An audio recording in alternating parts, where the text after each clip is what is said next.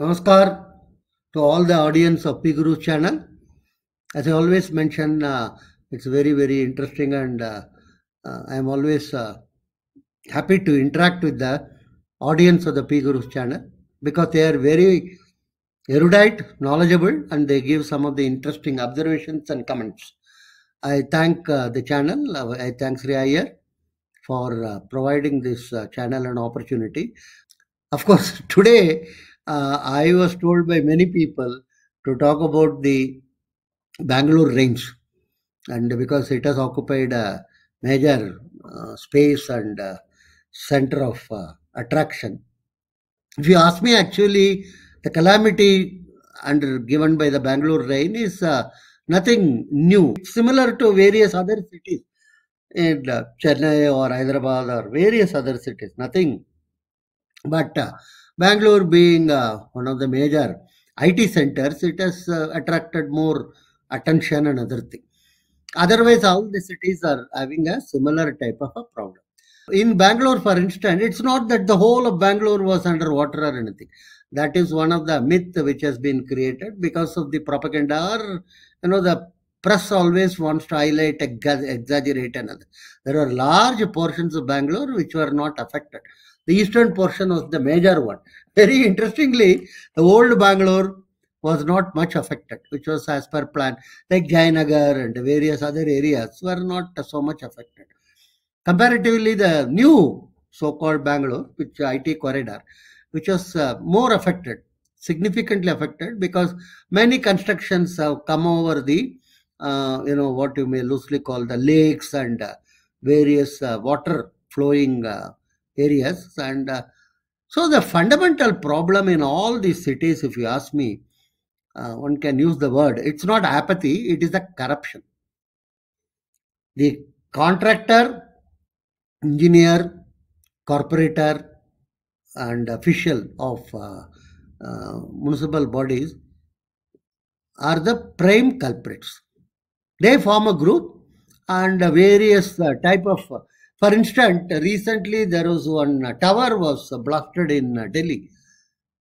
So much coverage and so much discussion. But a tower cannot come up in 2-3 days. It should have taken years for it to be built.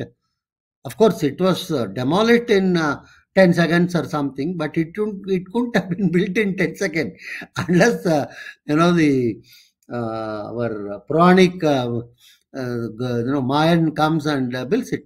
It's not possible. Who gave approval? Who are all involved in providing water connection, power connection? So hundreds of these officials should have been sacked, punished, fined. No discussion on that, no type of a major. Again and again it was told only the owners of the towers and various.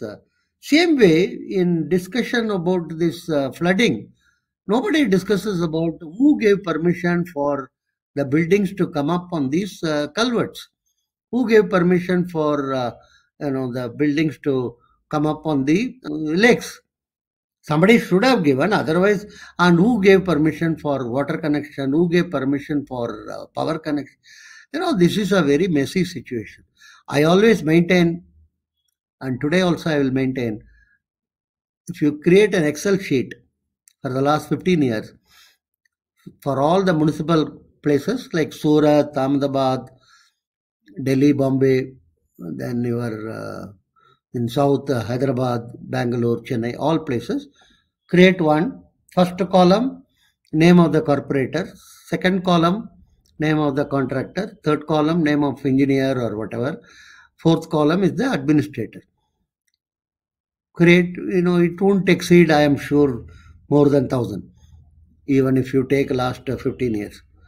And declare all their assets frozen. I'm serious. You will increase India's GDP by significant portion. Actually, reaching 5 trillion is going to be easy. Such a level of unbelievable corruption is taking place in all these local bodies. We talk about ease of doing business and sit at Vigyan Bhavan. That doesn't help actually. Central cabinet may be clean, but what is required is the lower level activity. And So this is what is the primary cause for the flooding. Obviously, the rains were not of any ordinary magnitude. Last something like 50 years, Bangalore has not seen such heavy rains. Huge amount of rains within a period of 1 day, 2 day is anywhere in the world. Major cities like New York, California, everywhere you see flooding. Of the magnitude of the rain is also to be considered. But the most important point is the flooding would not have taken place of this magnitude if these what one can call buildings and various other things have not come on the places where water flows outside the system. So this is very simple. You block a drainage and then you could go on shouting about water is flooding and other thing. So this is very, very critical and important, and it has got nothing to do with being a IT oriented city or non-IT oriented city or anything. All type of, because it is IT oriented, it got more advertisement, it got more. So first and foremost, I think is we must focus on regulating these bodies which are expected to be providing the regulation. But these bodies are highly corrupt. So a city like Chennai or a city like Hyderabad or Bangalore, what is the way out? Very simple. If you ask me, it is very difficult to redo the city. Let me be very blunt. Unless you demolish so many places and all this, much better would be to develop planned, properly organized cities adjacent to these cities. Maybe 50 or 100 miles away from these cities, but separate and people with significant amount of integrity running those shows. Like Navi Mumbai is no different from Mumbai. That's no use. Giving the name itself is not enough. We have to have a significant separate bodies. For instance, to some extent, you can loosely call how Chandigarh was developed. So similarly, organized, well-planned, well-regulated. Most important is civic communities are to be provided full-fledgedly in terms of drainage, in terms of water connection, in terms of power connection and other things, based upon need, not greed of these groups of people. If you ask me, that would be the only solution. Trying to rectify these cities is not going to work, because most of the acts have been violated. Shops and Establishment Act has been violated. Every apartment where the car parking is to be provided has been converted into shops and converted into clinics, converted into boutiques and converted into beauty parlors, and it's not going to work in terms of rectifying this. One way is to create alternate cities, just like we did attempt in order to clean up the engineering education. We didn't so much succeed. We created some alternatives in terms of providing better system and in order to obviate the difficulties faced by the existing ones. So we must create alternate cities which are and old cities can continue to be there. It's not that you cannot. And of course, the linkages are also becoming very important.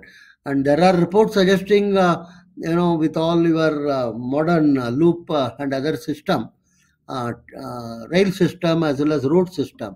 For instance, Bangalore and Chennai, they say one can travel in 2 hours. If that is the nature of the case, then it's going to be dramatically altering the way in which we are living. People may stay in one city and then work in another city, what we call. So, but the cities are not having adequate amount of civic issues. From that point of view, we are not civilized. We are only developed.